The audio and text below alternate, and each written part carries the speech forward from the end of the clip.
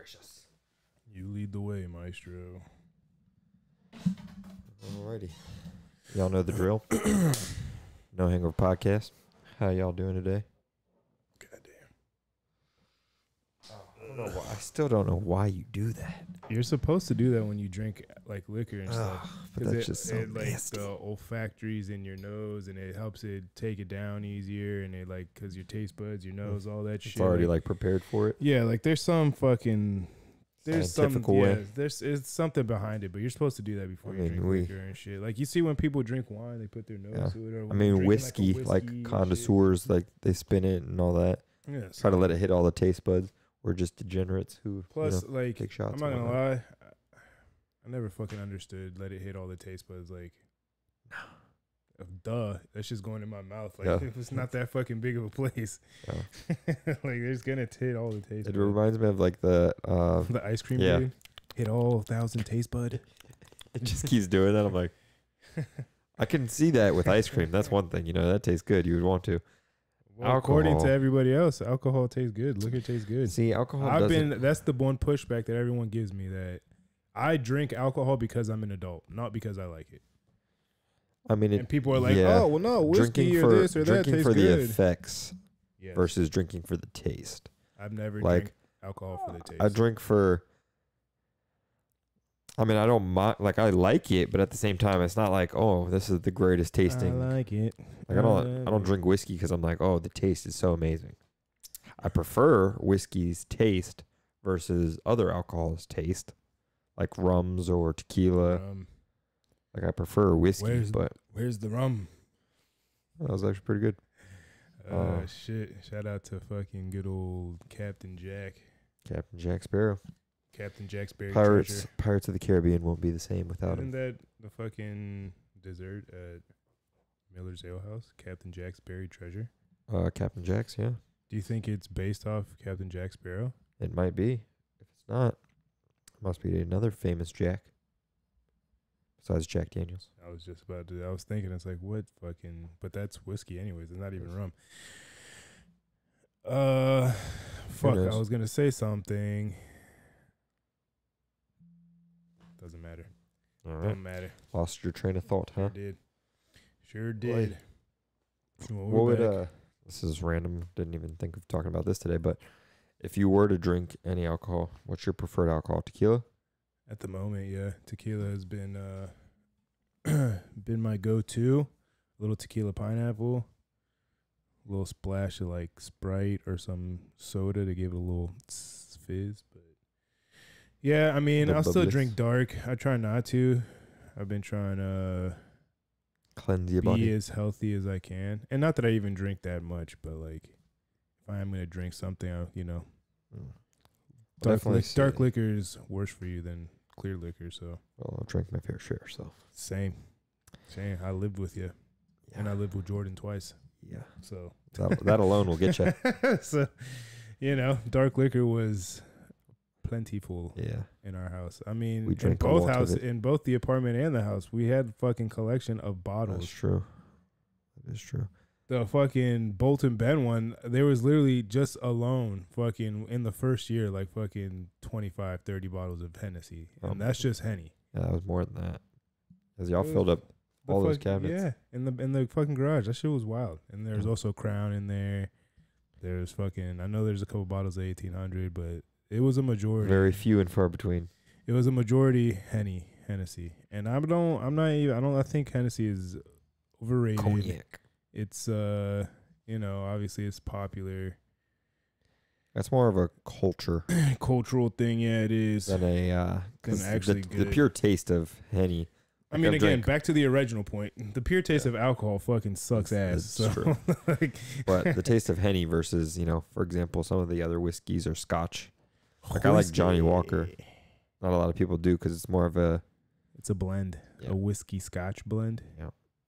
But there's also, different tiers. I know that because I'm an adult.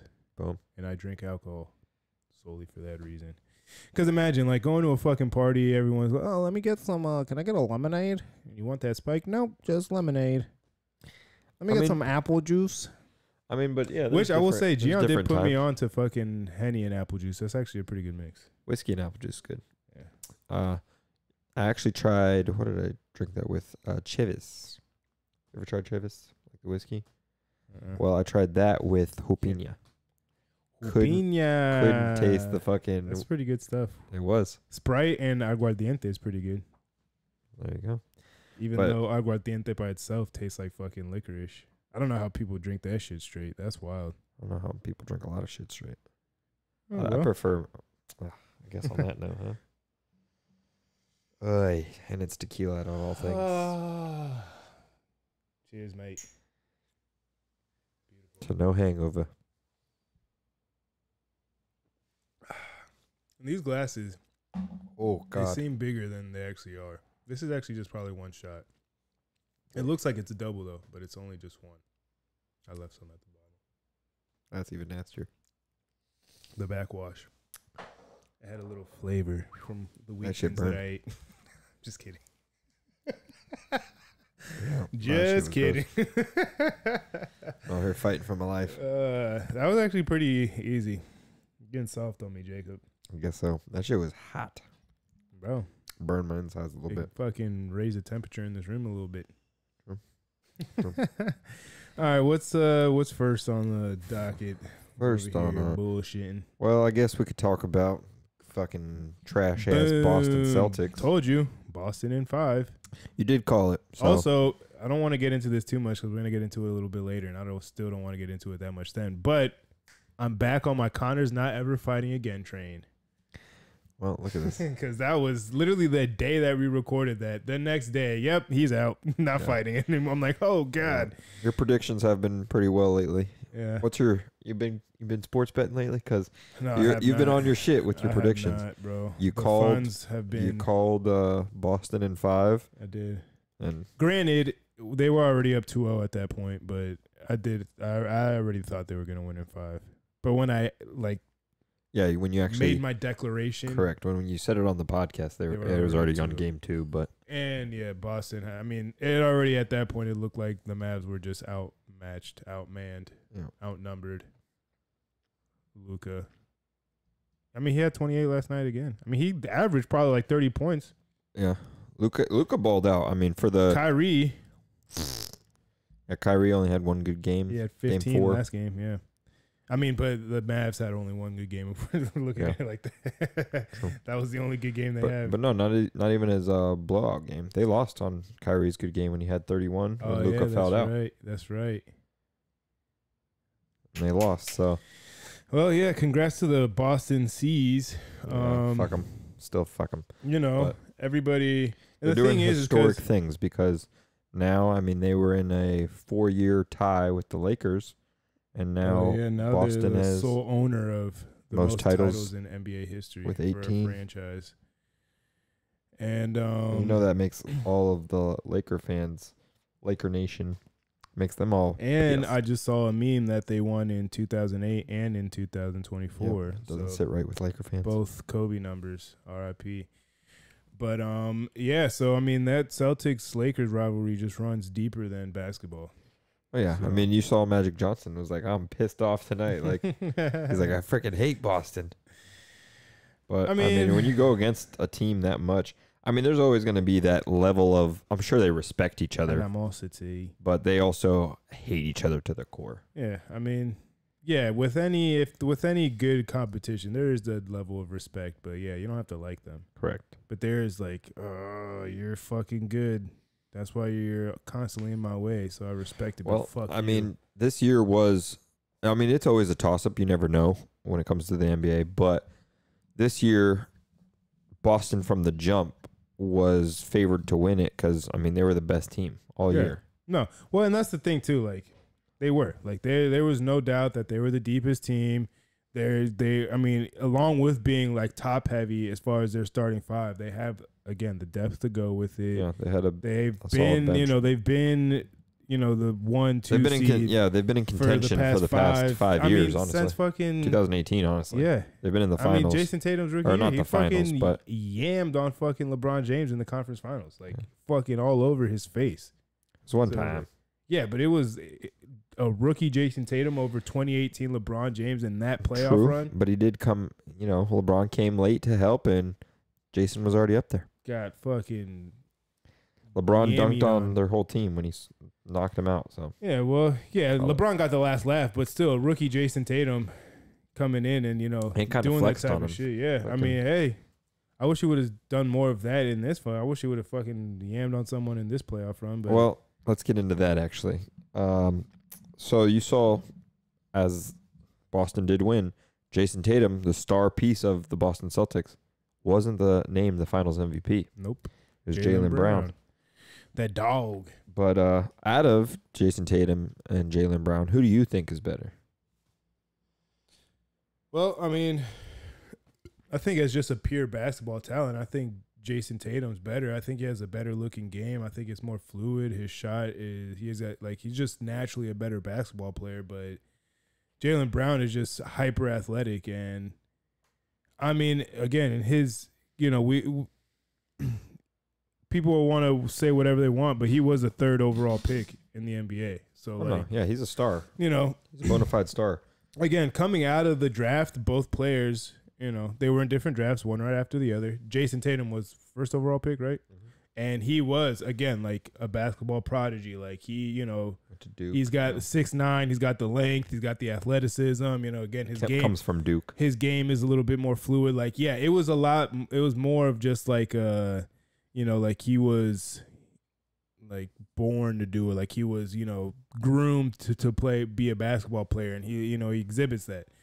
Jaylen Brown, coming out of Cal, was just viewed as very fucking hyper athletic guy that, and in the NBA too, like, the draft is a lot less because in the NFL, like it's still very hit or miss, but in the NBA, I feel like it's a lot more hit or miss. Like it's like you don't really know what you're getting. Like you could be a top 3 pick and still like people won't be surprised if you don't really pan out to be something. So there is that. I feel like there is that element of it too. So like, I feel like in that draft that Jaylen Brown was drafted 3rd overall, like people were kind of looking at it as a weak draft. People were looking at it as like, well, he was just kind of the best of what was coming out of that year, and if he becomes a serviceable player, then they got their money's worth. He just ended up, exceeding a lot of people's expectations. True. Well, plus, I mean, going back to what you just said, I feel like the NBA is a little easier to predict than the NFL. I don't know. On a player, I don't know. I mean, it's hard because, for instance, I'll go off this. I'll use Austin Rivers as an example. Austin Rivers, amazing high school player. Amazing. One of the best fucking high school mixtapes ever. Shout out to Winter Park High School. Goes to college. Great Duke player. Yeah. Fucking hit that game winner against North Carolina. Yeah. Fucking had a great college career. Goes to the NBA. Not saying he wasn't a great player, but he was never a star. No, he was. I mean, if you look at what his route to the NBA was and what his trajectory versus what he did. Yeah, no, he was a bust in the NBA. Yeah, he was, he had a good career overall, but he was a role player at the end of the day. He might have started for a few seasons, but because he was a role player. Him and Anthony Davis were picked in the same draft going to New Orleans. And obviously Anthony Davis, we see what he's turned out to be. Yeah. The fact that he hasn't won a Defensive Player of the Year is still kind of shocking. Yeah, they do kind of fuck with him about that because he gets his blocks. He gets rebounds. He gets blocks. He's a great fucking defensive player. Like, if you could fucking say he always has been. In college, too. Bro, in college, you ever seen that statistic where they show Anthony Davis's blocks versus every other school's blocks? Yeah. Yeah, in college, he was Anthony a monster. Davis, for as much as you want to talk shit about him, being brittle. Not you specifically, but in general. The media. Yeah, he's still a great talent, great defensive player. He's a top 5 defensive player. Great, he's going to be a Hall of Famer. He's got the ring, He's got points. Injuries aside, he's going to have all the stats and the accolades besides the Defensive Player of the Year, which he should have. Which who knows? Maybe maybe he'll get it to be one a Hall day. of Famer. At this point, how old is he now? He's getting up there. He's getting to his 30s. But in the NBA, I feel like a lot of players docking. Look that up on Urban Dictionary if you get a chance, people. Docking. In NBA careers, I feel like that 27, 28 to 32, that's like a prime NBA player right there. He is 31 years old. So he's in the tail end of his prime, of his athletic prime. Yeah, he's got probably 1 or 2 more prime years. Yeah. And given and he's a big man, so it's kind of harder. He's had injuries. Yeah, so given given the state of where athletics are now, with the nutrition, with the rehabbing, all that shit, he probably has a solid. I'll give him until about 35, given just his career, his injuries, everything, until he really starts, slowing down. Yeah. But he is, I think 32 for him is going to be 31, 32 this next year is going to be, we're going to start seeing more steady decline. By the time he gets 35, we'll see. I mean, maybe he'll tone it down and only be instead of, because he's kind of offensively heavy still. He's looked at as you're LeBron's second option, you need to score a lot. So maybe he'll take a lesser role and be more of the defensive presence. He can't. On this current Lakers roster, he cannot do that. He needs to be their first option. Well, correct. I'm saying, say he was surrounded with pieces. This is all hypothetical, but I'm just saying, as a player, he could possibly, if he gets the right pieces around him, take that offensive step back, and he could possibly still, basically make his impact on the defensive end for a couple years. But going off of LA real quick, going back to the Jason Tatum versus Jaylen Brown. Well, okay, to answer that question, I do think Jason Tatum is a better talent. Again, and once you get to this point in any professional sport, football, basketball, soccer, fighting, baseball, whatever sport it is, at this point you're splitting hairs. There is this much that separates the best guy, the number one guy, from the 50th guy. True. From the 50th guy to the fucking 150th guy. So at that point, you're really splitting hairs because everyone's in the league. Everyone's athletic. Everyone has accolades. Everyone was the fucking number one player in their class or the fucking number one player coming out of their state. All state this, Mr. Basketball that, all this shit. So, I do think, like I said, I do think Jason Tatum is the better talent, but again, it seems like Jaylen Brown has more of that dog mentality. And I mean, he's vocalized it even during this playoff run, as far as not getting the credit that he deserves, feeling like people undermine him, people feeling like people are not, really giving him his flowers. And, good for him. He won the fucking Eastern Conference Finals MVP and the Finals MVP. So he's shutting people up. Yeah. Well, but I was talking because I watched the game with Jordan yesterday. So we're watching it, whatever, and I'm in my head when I said it out loud. I'm like, well, this is just one ring, and now we're looking into the future a little bit. What if they win another one, and then Jason Tatum wins Finals MVP and Eastern Conference Finals MVP next year? Then we're having a whole different conversation at this point, because we already are looking at Jason Tatum as the more superior basketball player, as far as just pure talent. Well, pure talent, and when people think about it, when they're always talking about the league, right? Oh, who's the face of the league? Who's the best in the league? Jason Tatum's been in the top 10 of the best in the league for a couple years now. Mm-hmm. Jaylen Brown's not even in that conversation. I mean, where will you put him? He's a top 20 player. Top 20, maybe. Yeah. I think he is. I think easily you can put him top 15 easily. I mean, once you get to that 12 to, and after this run too, you could probably put him a little bit higher. I mean, you can make the argument for it, but he might be in the. After this run, you can put him 12 right to 8 for me, and I think 8 would be a little bit too high, but you can make the argument. Well, considering you say 8, but depending on the person you ask, LeBron is the 8 in the NBA right now. Yeah. And again, that's the beautiful thing about, lists and, top whatever players. It is, you can make the argument for it. I personally still think that LeBron James is probably 7 at worst. Well, just to mess with this argument a little more, Jason Tatum, right, is in that top 10 argument. Doesn't win Finals MVP. But you go through the numbers they put up in the finals. Jason Tatum actually had more points, more rebounds, more assists. He averaged everything better. He wasn't as efficient as far as shooting percentage. Wasn't as efficient, but I would say going off of that, I think why Jaylen Brown won the Finals MVP was he didn't necessarily have the bigger numbers, but his games felt more impactful. He was scoring more impactful. Think about that game. What was it? Game 2 or game Game 3 in Dallas. When he had the bunch of like I think it was game 1 that he fucking yammed all over everyone. He had that big ass dunk. It was game 1 or game 2. He yammed a couple times in the series, but he was like taking the wind out of Dallas basically. Yeah, and I was watching Colin Cowherd today, and he said that like in the big moments, they were deferring to Jaylen Brown to take the shot. They were letting him kind of, and he was making them, and he was he was making the shots. They were letting him do his thing. So I mean, again, like I've been on it for a while. I think I've been a Jaylen Brown fan since he came out of college. I always thought that he didn't get his flowers, and I did think that although Jason Tatum is to me the better talent, I think Jaylen Brown, he's overcome a lot and he's exceeded expectations. Like no one thought that he was gonna be what he is right now. Like they didn't think. I don't think many people had him winning Finals MVP. No, even on his own team. I don't think a lot of people had him being the second option on like in the long run. Well, in the long run, maybe not, because I mean they've been saying for years, oh, they're not winning, blow it up, mm-hmm. and Boston. Credit to Brad Stevens for knowing what he had in his locker room to, he went from coaching them to the GM role, and he said, no, let's get some more pieces around them.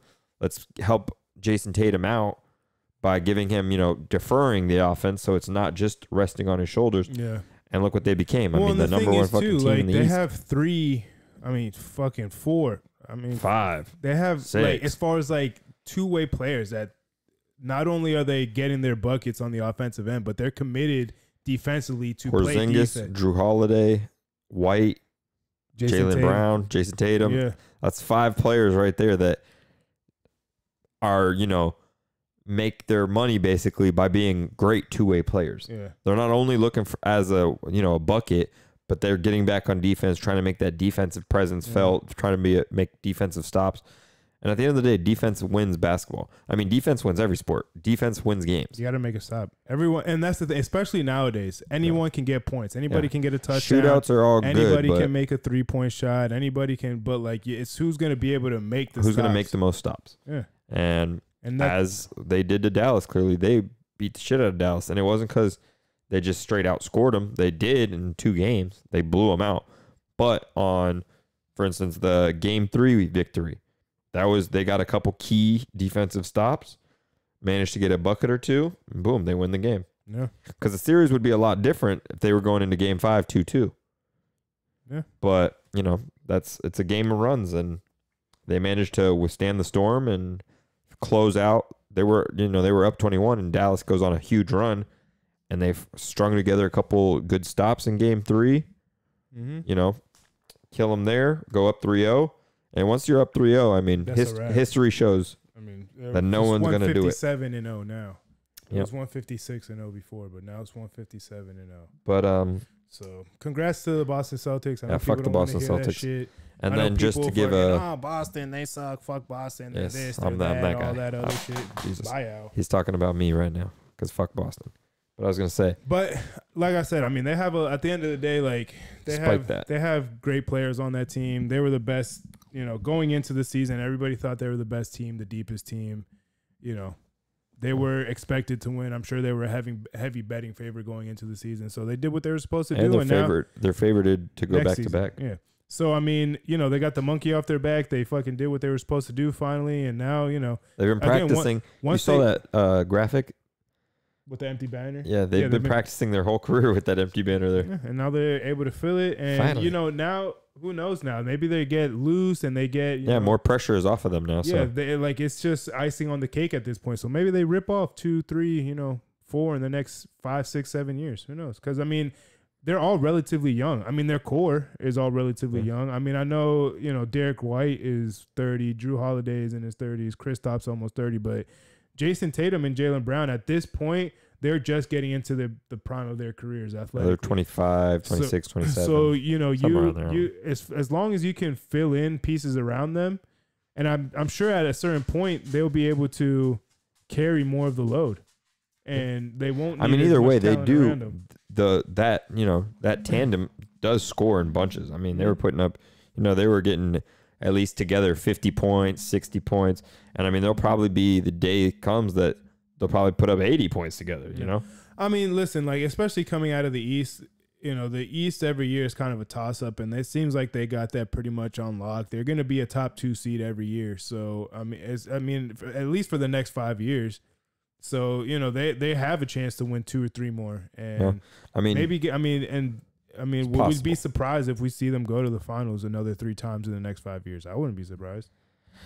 I wouldn't be surprised, but I'd being a Heat fan and just seeing how the East always turns out, I doubt it, just because, like you've said in points before, it's besides the Cavaliers and Warriors going to the finals all those times, it's very rare. The one thing that excluding the Cavs, the one thing that a lot of these teams have that are able to go, several years, several times, is that they have depth, and they have their stars solidified, and they have depth. The thing that with Boston is, and again, we could go back to 2018, 2019, they've had depth, and now their stars have grown into themselves, grown into their NBA, potential, their NBA bodies, what they're going to be. So it's just a matter of, and again, for the most part, Boston has been, especially these last, 5, 6, 7 years, they've been competent in the front office. They know how to make, good bring moves, players in, free agency, trades, things like that. Like, they know what they're doing in the front office. So it's just a matter of if Jaylen Brown, Jason Tatum are going to, be able to continue to coexist, which it seems like they're going to be able to do that for the long run. And their front office is able to keep it together, which made it a point to history shows that their front office has been able to keep it together and make smart moves. So, if not the finals, they're going to be at least, contending in the East every year. I would agree with that. Like they'll be relevant for the next 5 to 7 years. I think they'll be in the playoffs every single year. I think they might be making deep runs, but I just don't know yet, because I'm not going to give them that nod of like, oh, they're going to make the finals every year. Yeah. Just because we haven't seen it since, LeBron with the Cavs or the Warriors. And I had said this on record of going back, like, I don't trust Boston because they've been in a lot of big moments, and yes, they did, go to that level, but they lost to, a bunch of different teams, for instance. And just how the playoffs have gone. Miami, and again, this is being just a Miami fan, Miami has lost the last four out of the 5 times to the eventual NBA champs. Yeah. So well, it's one of them things. That's the beautiful thing. We'll see what's going to happen this offseason, trades, free agency, draft, all that shit, and then come September, October time, we'll see what how things are looking. But LeBron and Bronny going to Miami. Bold statement. Yeah. That'd be some shit, though. I'd be like, oh, my God. If I called that, that'd be some shit. The reunion. Yep. Well. Wouldn't be a bad place. But, alrighty.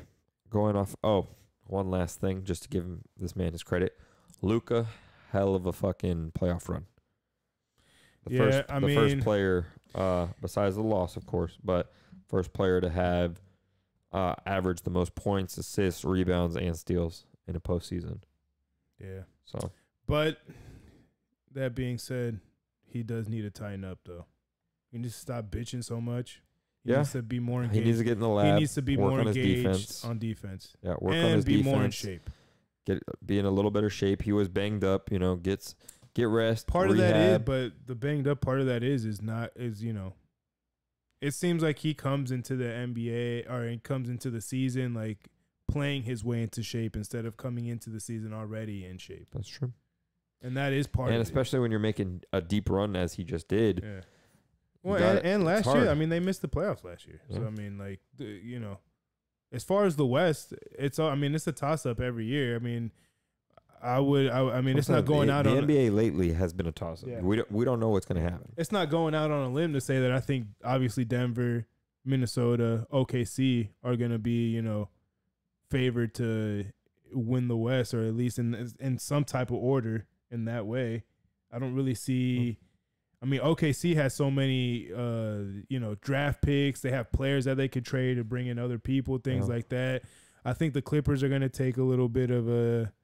They're not going to be as good. I don't see the Paul Warriors. George is leaving, so it seems like it. That's what it's pointing to. The Warriors, I don't think they're in contention. Lakers, I don't think. I think Sacramento will be better than they were this year. I think they took a little dip from last year, and I don't think the Lakers have the money to do it.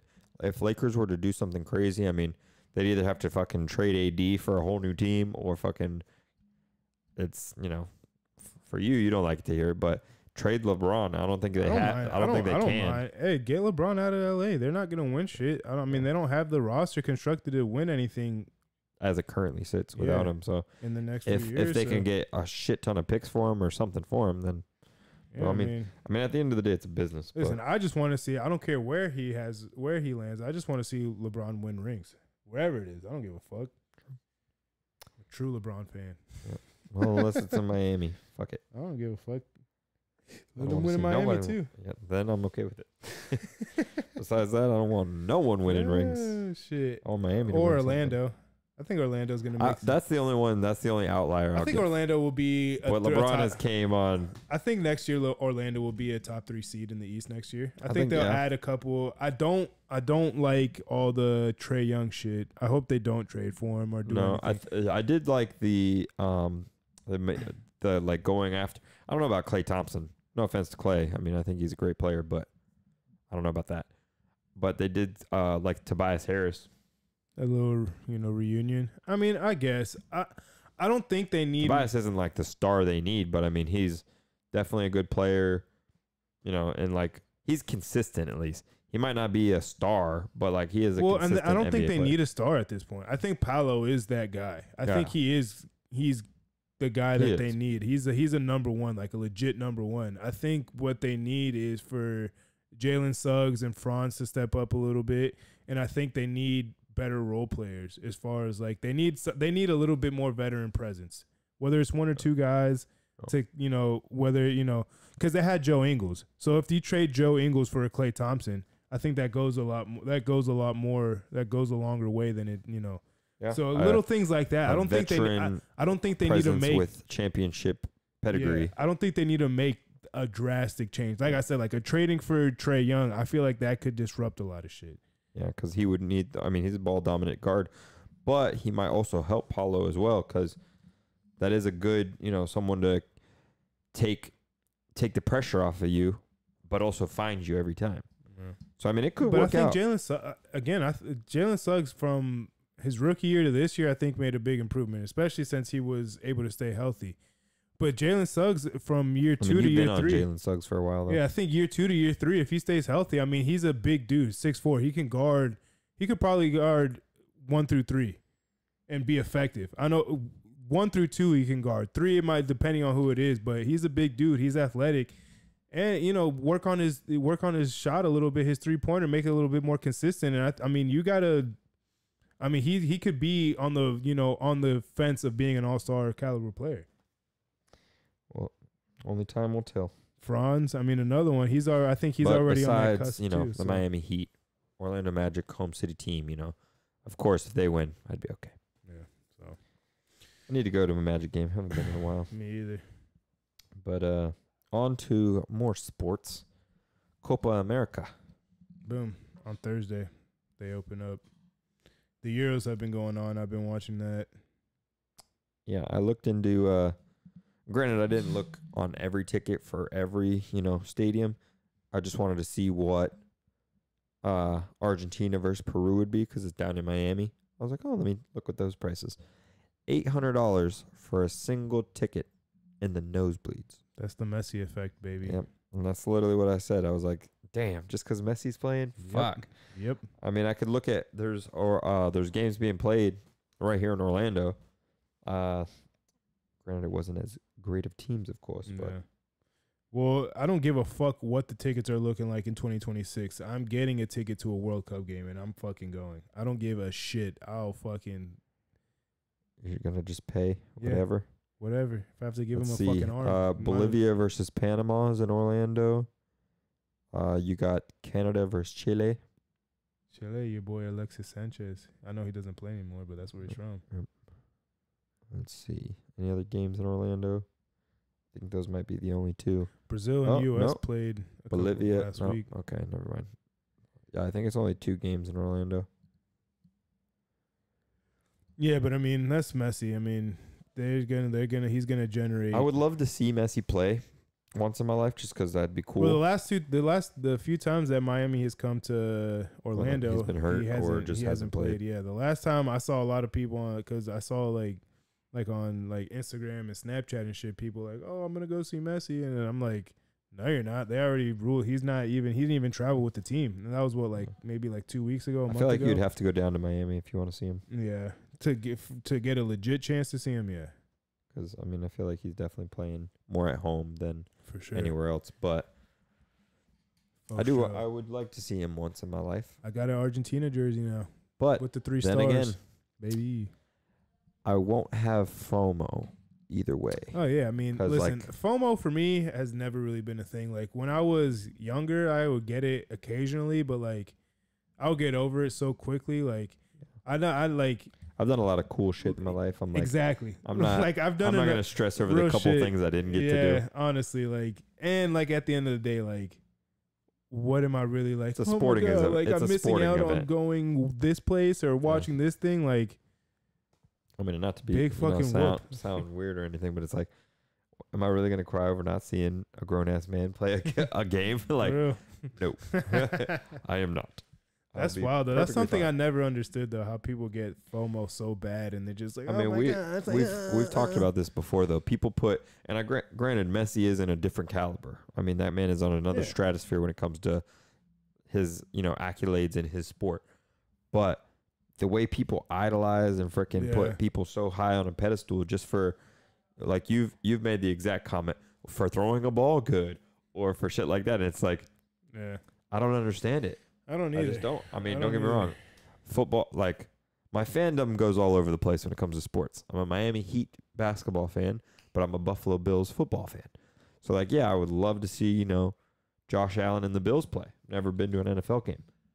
But at the same time, I'm not going to. Yeah, see, I want to go to an Eagles game again. I've been to one, but I plan on going this year. But that's just I have to make a full trip out of it. Yeah. I got to fly to Buffalo. Well, the thing is, my cousin lives in Philly, so I would already have a place to stay and shit like that. I would literally just have to pay for my plane ticket. I mean, I guess I could call my mom's cousins. Yeah. Probably stay somewhere in Buffalo. Chill with the fam. Be like, yo, what's good? I haven't seen you guys in fucking ever. But I've seen them, but it's been I haven't been to Buffalo in a very long time. Never been. I haven't been to shit. I haven't. I mean, the only time I've said this before, I've never been to New York City once in my life. I've been in New York a bunch of times, but I've been to upstate New York 5 or 6 times, and it's pretty cool. It's fun, but again, shit like that, I'm just all right, it's just a whole bunch of fucking buildings. I've never been to the city. It's not the same scale. Nature. Yeah, it's not the same scale, but it's I can go to downtown Orlando and see a bunch of fucking buildings. I can go to fucking I like nature better than a trip like that. But even then too, I don't know. Maybe I'm just fucking weird and I don't really fucking give a shit about seeing a lot of stuff. I feel like you should definitely get out of Florida more and venture out, go more west. For me, it's more of who I'm spending it with, where I'm going, who I'm going with. I went to Tennessee on a cousin trip last year. It was me, my cousins, my sister, all that, and it was in the woods. We got an Airbnb, a cabin, all that shit. It was nice. It was fucking nice scenery and all that shit. But I don't remember it because look at the scenery. We're in the mountains. I remember it because I was with my sisters. I was with my cousins. They had brought their significant others. That's why I remember it. And that's I don't most of the reason. On the trip I went with Helen, for instance, when we went to Utah, we went snowboarding. We went, to see Arches National Park. Saw a bunch of rocks. Yeah.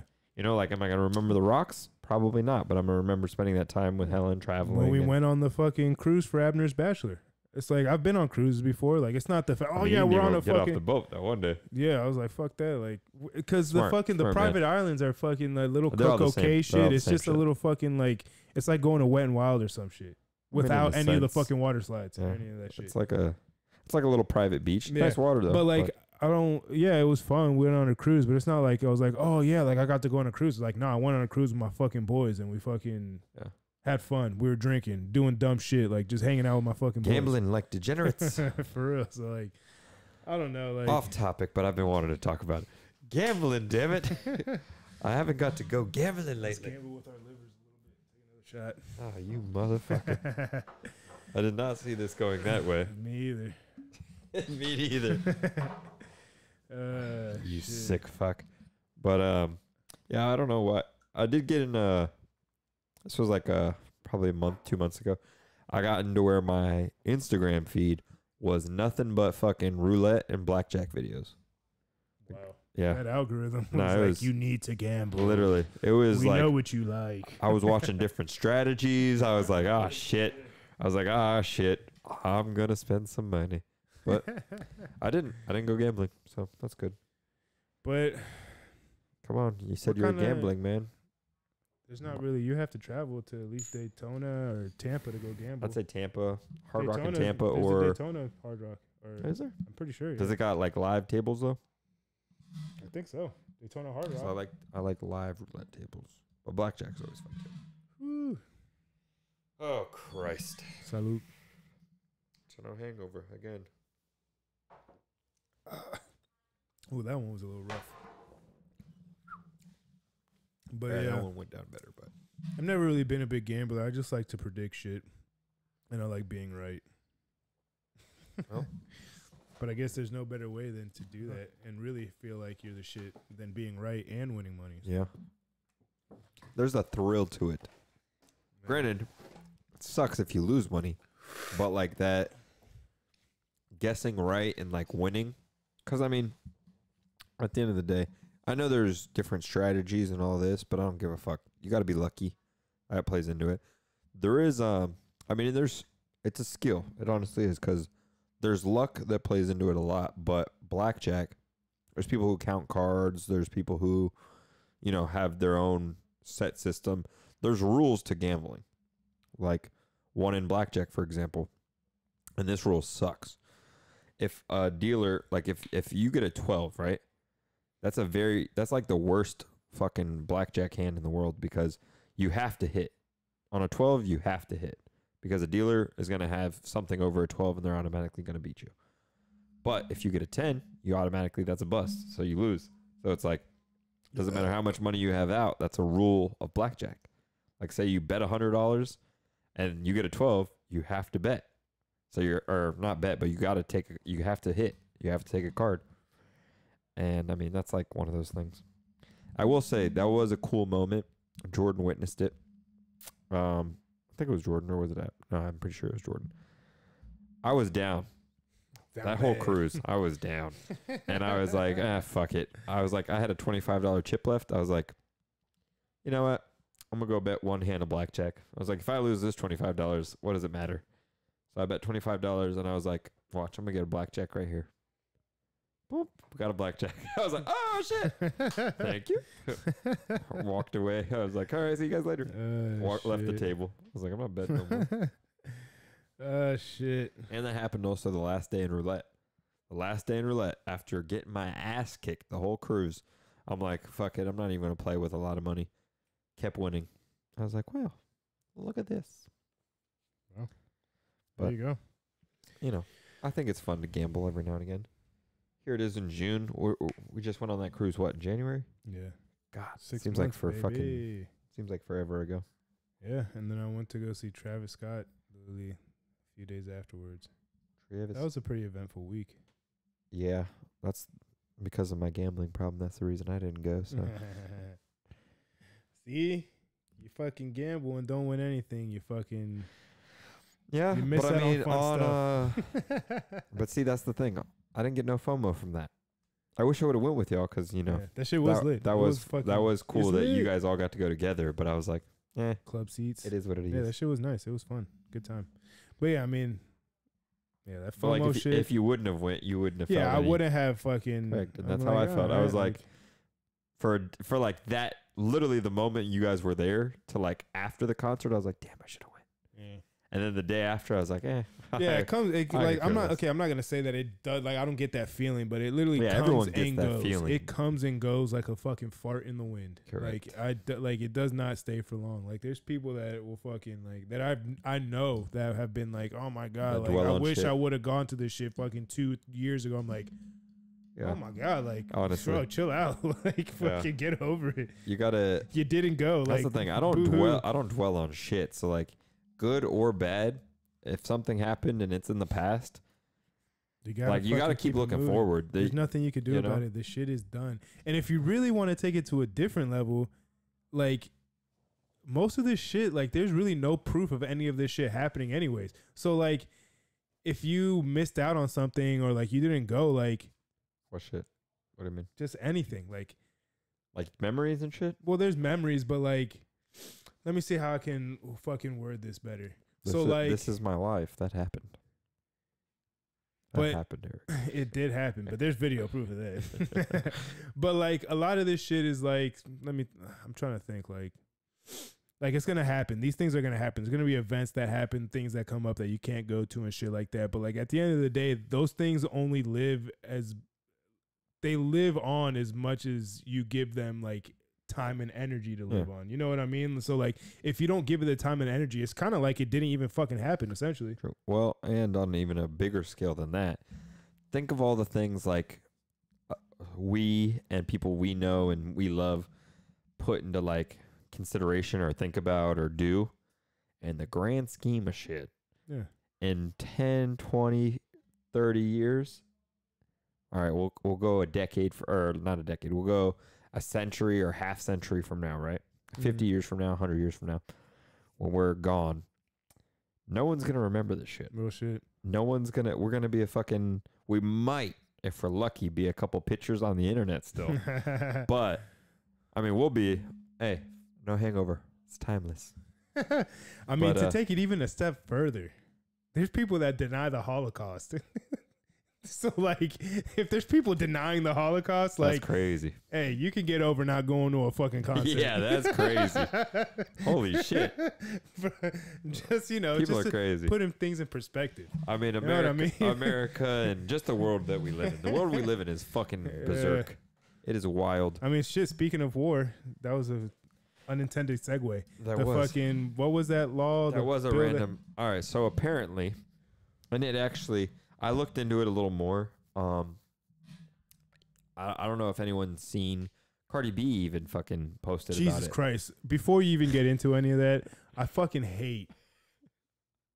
I don't hate a lot of things in this world. I'm a pretty loving guy, understanding guy, but it fucking irks me to my core when I'm scrolling on Instagram and I see Cardi B fucking chiming in on some political shit. And then what even pisses me off even more is when I swipe because I'm like, oh, like. What did she say? Yeah. And then like when I hear what she's saying, I just feel like I'm just dumber. Oh, man. I just feel. And listen, I'm not the smartest guy. I say dumb shit all the time. We have fucking over 200 episodes of this shit to fucking prove all the dumb shit that I say. But like, goddamn. Jesus Christ, if I have to hear another fucking Cardi B take on some fucking political shit, I might just fucking blow my brains out. Well, because geez Louise, like that, this is what we've come to. Yeah. Fucking making headline news of what Cardi B said about whatever fucking bill being passed. And like, well, I mean, there was, so I've been looking into it. So I don't know exactly what bill passed. I saw that Los Angeles House of Representatives had put a bill into motion about like, and again, me and Eric talked about this right before we started recording. I don't recall doing this. He doesn't recall doing it. Apparently, we might be incriminating ourselves right now. Yeah, I don't. Well, we've aged out at this point. FBI is gonna come crashing through these fucking windows. We've aged out by this point, but from the ages of 18 to 25, you're supposed to enroll every U.S. citizen, and who knows, we might have done it and just not remembered. Yeah, but I mean that was a while ago. That was fucking over 10 years for me. Yeah, over 10 years for me. Yeah, I'll be 29. Well, 10 years, I guess. Whatever. You're right on that. Right on the cusp. But so apparently, everyone 18 to 25, you're supposed to register to be in the selective service what is that shit called? Selective service. What? Yeah, for the draft, essentially. You're supposed to enroll yourself into the draft. So if we end up going into war, or we have another world war or something like that, you have to be like between the ages of 18 and 26, right? You're eligible it was 18 to 25 originally. Yeah, you're eligible to be drafted into the army to go to war. I think they added a year, so now it's 18 to 26. Oh, all right. And then I think that's what it was basically. They added a year, so it's 18 to 26. Still, we timed out regardless. Yeah. But they made it to where that's the age where if you're in that range, and there hasn't been a draft in, since half World War a century. II, I think, right? No, Vietnam War. Vietnam, you're right. So in half a century, they haven't actually called this into motion or anything. Hasn't been a draft. No one's, needs to go to war, needs to fight for their country. That's more been voluntary. Yeah. And even now, I mean, it's even with a draft. The draft is to make that age group, they have to do it, but it's still a voluntary thing. It's, will you fight for your country? Will you protect your homeland? All that. And not to be hypocritical, because, I mean, even us, we're making a podcast right now. This isn't like the craziest athletic thing we could do. This isn't like all that.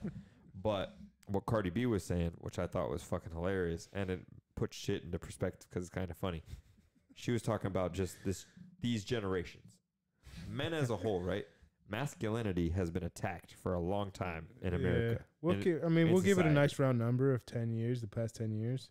Has been being attacked, basically. And Toxic masculinity. And what I mean by that is, like, there's all this woke movement, and I'm not saying men are always right, and that's not what I'm saying at all. I'm just kidding. I'm not saying that at all, but like a man's job is to, protect, provide, and protect. Yep. And, make sure his family, his self, his friends, whatever the case may be, are all good. Like you're supposed to look out for people. You're supposed to watch over those who can't watch over themselves. And I'm not saying women can't watch over themselves, but as a man, like, it's our role and it's our job to protect you. That is just how we feel. That's in our DNA. That's what we were born to do, is protect the people we love. So Cardi B's statements were saying that this, age of men, that group, 18 to 26-year-old, there is a lot of, people that are famous nowadays. There's a lot of TikTokers. There's a lot of video game streamers. There's a lot of people who are in this realm of, I'd say, the digital world, and who don't do like physical labor, for example, but are like streamers, TikTokers, dancers, singers. I mean, there's all kinds of social media influencers. Correct. But she was basically saying, like, if that age group was to be drafted, America would be fucked. And I kind of agree with it, but at the same time, I don't, because yes, that is that group of people, but I'm sure in this, in the U.S., there's, hundreds of thousands of people in the U.S. that men are still men. There is a lot of woke movement. There is a lot of, I'm not going to front and say there ain't a lot of pansy ass people, but there is. Doubt.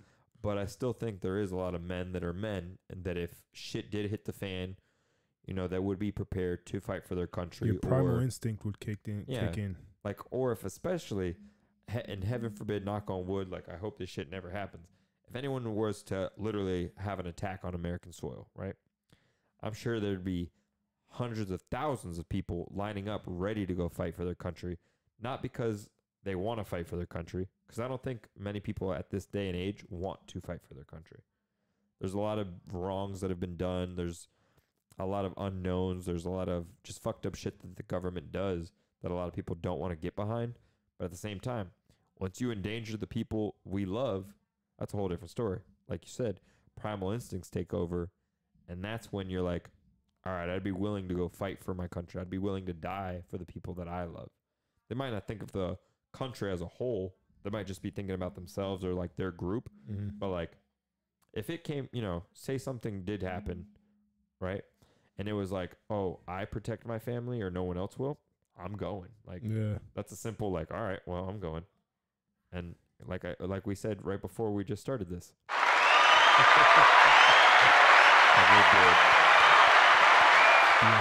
Beautiful. Yeah, I moved Listen, there for that one. When you send me that and you Like when you sent me that topic and you did say like we would be fucked, I thought about it for a second. I'm like, oh, that's just Jacob being fucking pessimistic, all that shit, blah, blah, blah.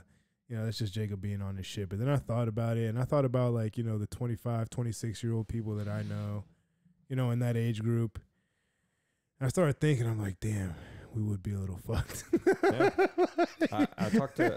I had mentioned that to Jordan before. Like when I sent it to you, I talked to Jordan today, and I was talking about like what we were going to talk about. And imagine, and this is this presidential election, 2024. Imagine in 4 years from now, right? Say the draft. Yeah. His brother would be 18. Yeah.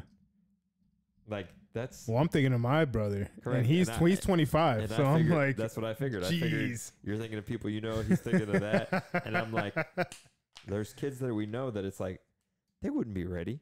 Yeah. And I'm not saying like, shit, I don't think I would have been ready at that time either. Well, the only difference I feel that as far as like, because obviously I know myself, I know you, I know Jordan, you know, things like that, is that we were still like, I mean, I don't think there's too many things in this world that are going to prepare you for war and going to prepare you for that type of. I don't think really anything prepares you for war. But not that we're the most like grittiest people and the most fucking rough around the edges, but we have done things in our life, and we do. And I can speak for me and you in this particular moment right now, that we still do things that keep us grounded, keep us, you know, keep us honest, keep us a little, you know, keep that grittiness towards us. For me and Jordan, it's like, listen, I played football with that man. So like, you know, that's one of the most violent sports there is, you know, regardless of what country you're in or anything like that. So I've seen, you know, and you know, again, like I've seen Jordan get to that place where I know like, all right, bet like, like if shit goes down, like I know I can rely on him to fucking take care of some shit. It's like, yeah. Y'all have seen each other fight once or twice or whatever. But not even just me and him. Like, just like I said, when we were playing football, like we could see, like we've seen each other get to that point. We've seen each other at our most, in our most primal, essentially, especially when we were playing football, especially, you know, like when things are getting heated and shit pride, like that. Like you got your team or even. And listen, Jordan has saved. There was, sorry to cut you off, but there was one time it was in a game. We were playing Winter Springs. It was very heated. You know, it was very back and forth. And some dude, he threw a punch at me, but the ref didn't catch it. And I was in that fucking boom. All right, bet. And literally mid swing, Jordan fucking grabbed me and pulled me away.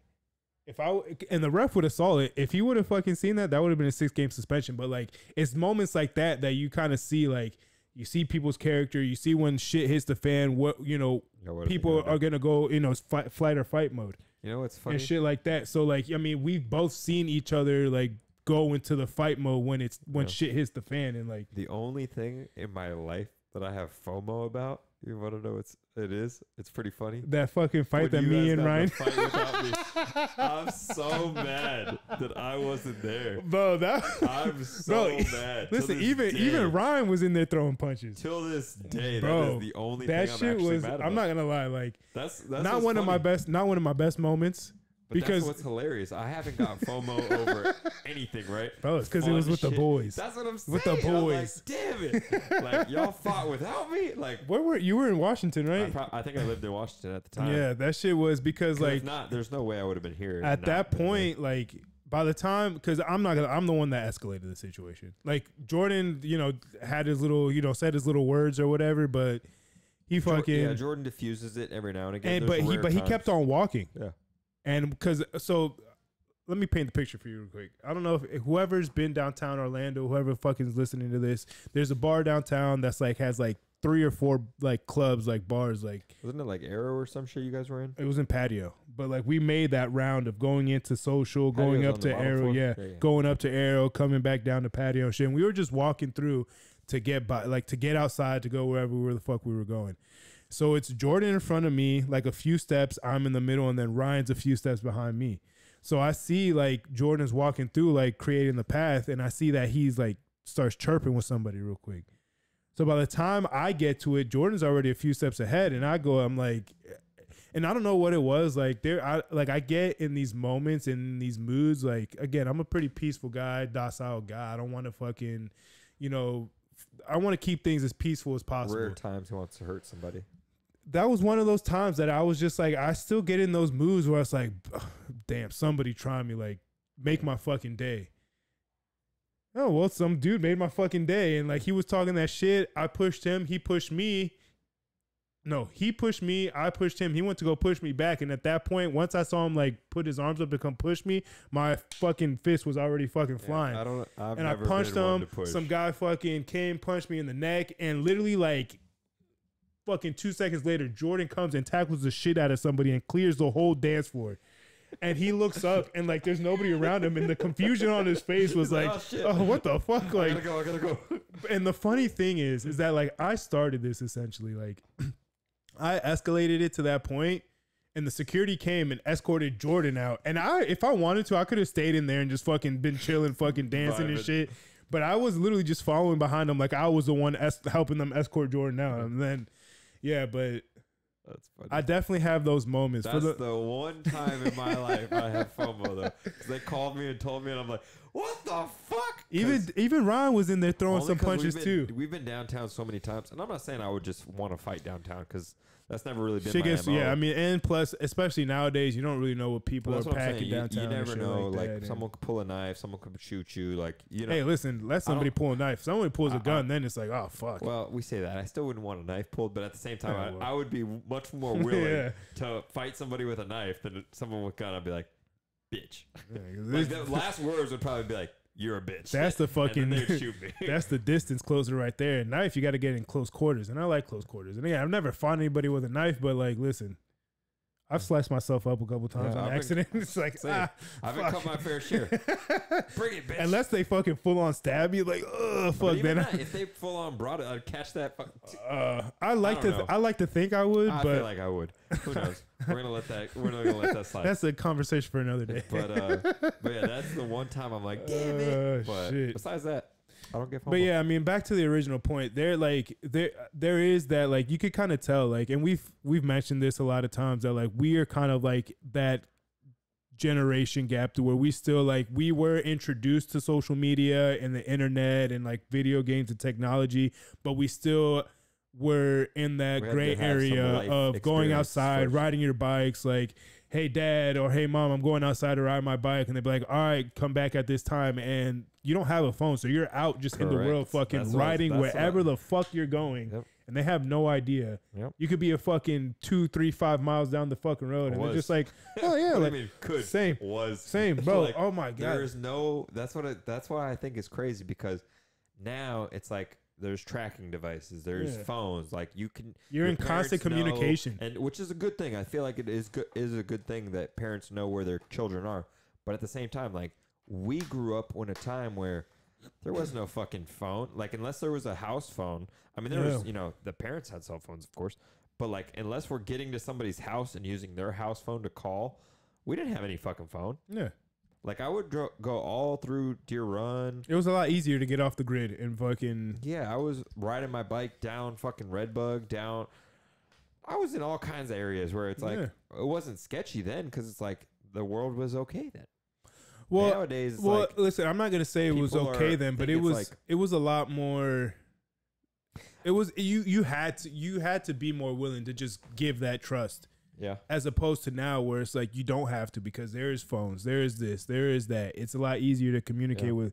You give your kid a phone and this, that, whatever. Like, at that point, you had to, like, either you're gonna shelter the fuck out of the kid and not let him go anywhere, or it's like, if you're gonna let him go anywhere, you just have to kind of like cross your fingers and hope that, like, I've done enough teaching to my kid that they're not gonna get into too much of dumb shit. Yeah, I feel like nowadays it's more of like, you have to instill the right kind of, I don't know, morals, like teachings in your children. Like, granted, kids, and I feel like this is everybody. We learn in a bunch of ways. We learned from our parents, we learned from school, and then it was us putting in our own experiences. And like, so it's basically those three things that taught us our life lessons. We taught ourselves some, we got taught some, and our parents told us some. Mm-hmm. So it's like we use a little bit from each. And it's just like, nowadays, I still think that goes on, but I feel like it might be a little less people teaching. And like, then you have the school system teaching and people learning on their own experience. Because I'm not to call anybody out, but I feel like a lot of people are soft as shit nowadays. No, I mean, I would agree. And just like what Listen, you posted I'm not gonna on the story, where people can't just make fun of each other. Like there's that, you can't make fun of somebody, or not to be like, because the anti-bullying thing that happened with us. Yeah. Like bullying was perfectly fine until that happened when I was in like third grade. I want to say it was like third grade where anti-bullying came out, and like it's God only knows what it is now, but I just feel like people are soft. Yeah, I mean, I agree that people are more sensitive to shit, and like something recently that happened, like to me, like when you go into business with somebody, it's a lot more direct. It's a lot more like, if I have an issue, I'm going to tell you what my issue is, and then we'll sift through the bullshit afterwards. But like, if I feel like you're misleading me or doing some shit or whatever, I'm just going to tell you right away, because if not, then especially in business stuff, you can, that can kind of muck up the relationship, the business relationship a lot more quicker.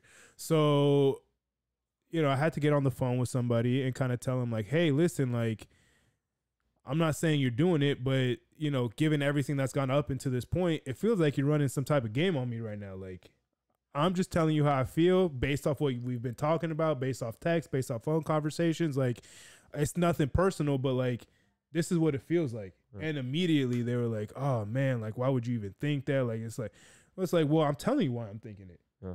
Like that, this is why I'm thinking it. Now, if I'm wrong, just tell me. And then again, that's when we can kind of start clearing the air a little bit. Right. But like, people are so quick to be like, oh, and take things so personal and be so like, oh my God, like, why would you even think that or whatever? And like, listen, there's been times where people have accused me of shit. And it's like, whoa, well, that's not the case. Like, I can see where you're coming from, but like this, and this. And then you that's it.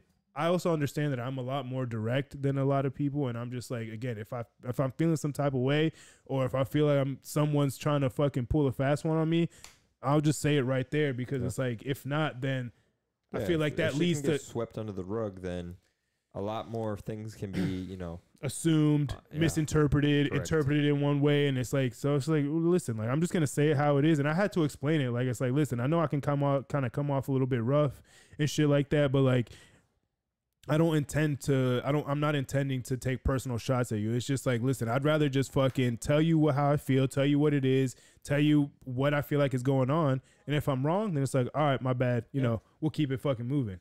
But you could always. But the thing is that when you fucking call out people like that, again, and especially in business, and when when it's that type of relationship, when it's a lot easier to kind of gauge what someone's character is. It's a lot easier to gauge whether they're trying to bullshit you or not.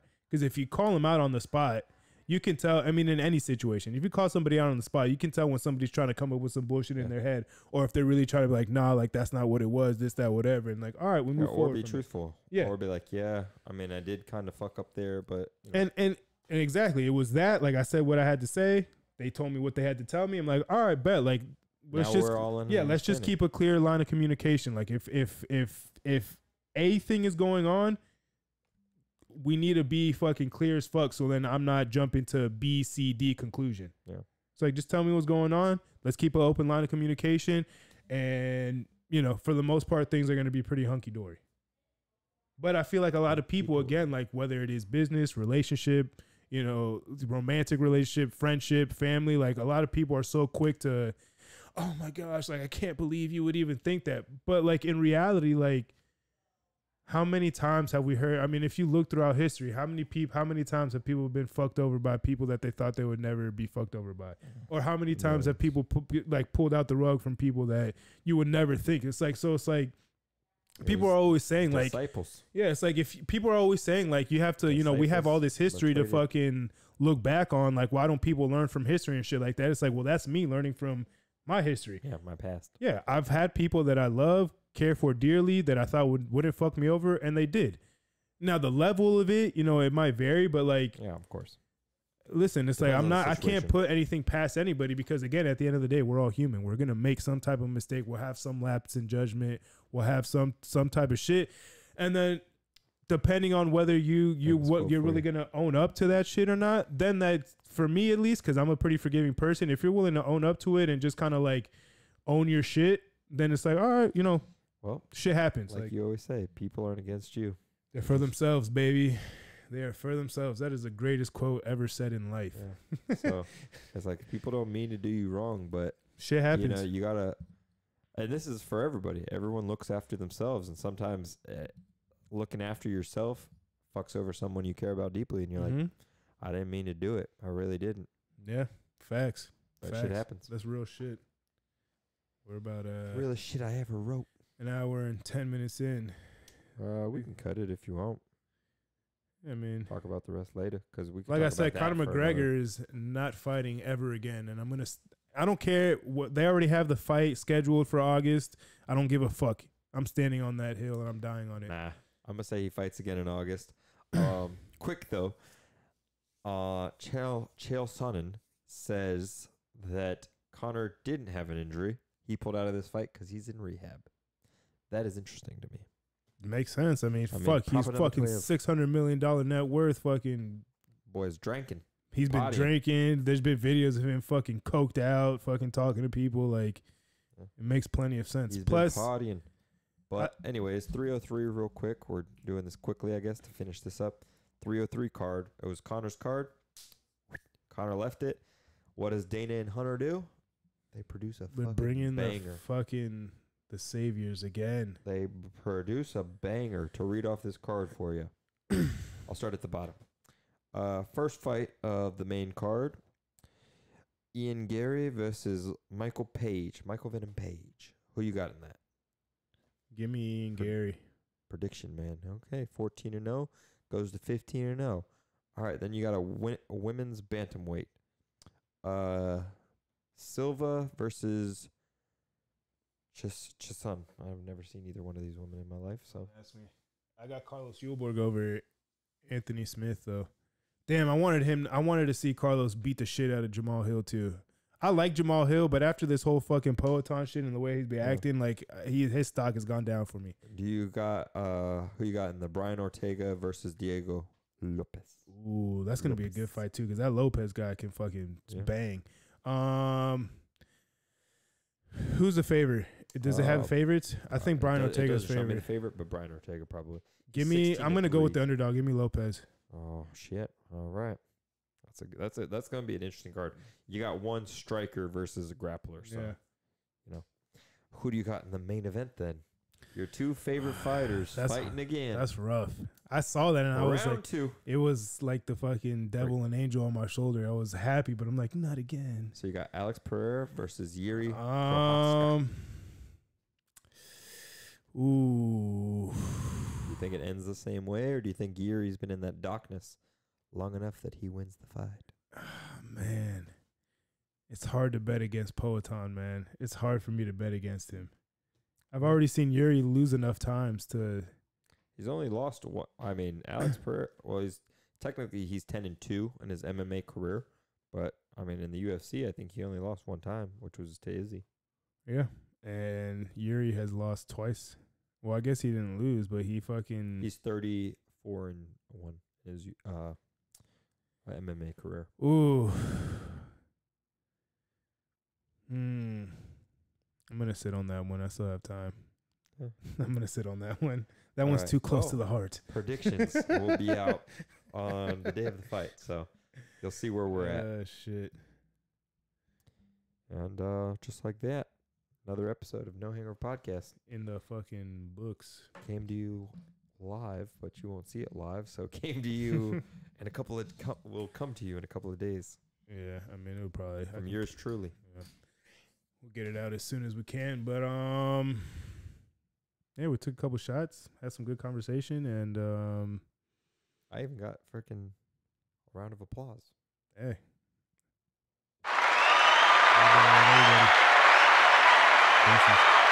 Peace.